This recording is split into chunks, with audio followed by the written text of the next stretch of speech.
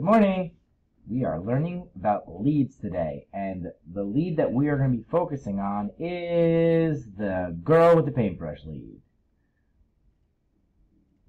Painting a picture, really what I mean. Okay, we're going to learn how to paint a picture as our introduction. Okay, so when you paint a picture with your writing, what you want to do is you want to be as descriptive as possible. It's important that you describe everything that's going on, all right? Because what you want to do is you want to get your reader to picture your story in their mind. You want your reader to read your story and have no questions about where this story is taking place and what is going on. And the way to do that is you want to use many sensory words, okay? All right, so what are we going to do? We're going to look at my introduction. We're going to brainstorm some sensory words, and then we're going to rewrite it by painting a picture.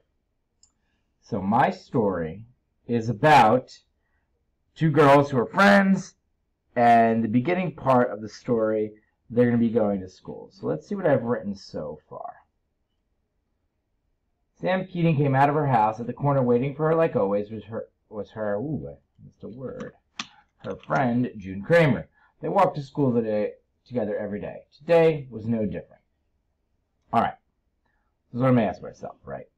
What I want to do is I need to brainstorm some sensory words about this. So let's look here.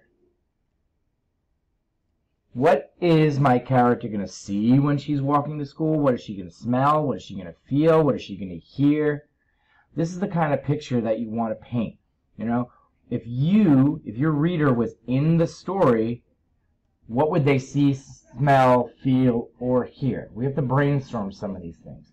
I'd like you to do that right now. Brainstorm some things that you would see, smell, feel, and hear on your way to school in the morning. Do that on a separate piece of paper and pause the video. Alright, so you can see that I put down a bunch of things that I thought I could see, smell, feel, or hear on my way walking to school. I wonder if some of you put the same things that I did. And there are probably a gabillion things that I could write down right now. I am going to be satisfied with this and then continue on. Alright, so there it is. Here's our beginning of the story. So we're going to try and put some more sensory details in there. Alright, so one of the things that I wrote down was about the sun. Actually, I put it right down here. Sam Keating came out of her house. At the corner, waiting for her like always, was her friend Julie. So just look at that first line that I added right there. The sun flickered through the trees and the wind blew on her face. I'm actually not going to put that there. Actually, I'm going to put this there. I like it better right up there.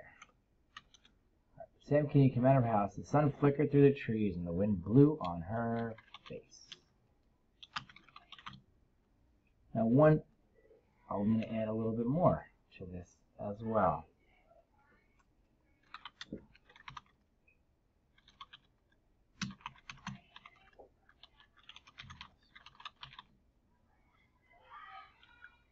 As she skipped down the road.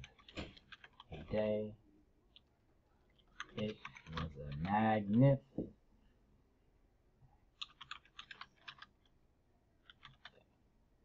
Alright, so you can see now I've changed my introduction to a whole different paragraph here. I have sensory details here, here, here. You know, I could probably say even more about this. Let me see if I can add a little bit more. Maybe you have some suggestions what I can add too.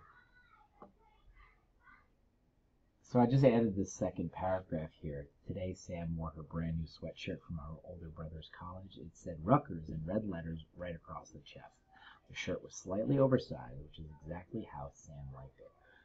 What I did here was I gave you a little bit more description about my character and I described the scene. So hopefully my reader right now can picture exactly what is going on in my story. This little girl skipping down the street on a beautiful day wearing this oversized sweatshirt with red letters Right? That is the point of this. You want to be able to describe a scene as your introduction. Use as many sensory details as you can here.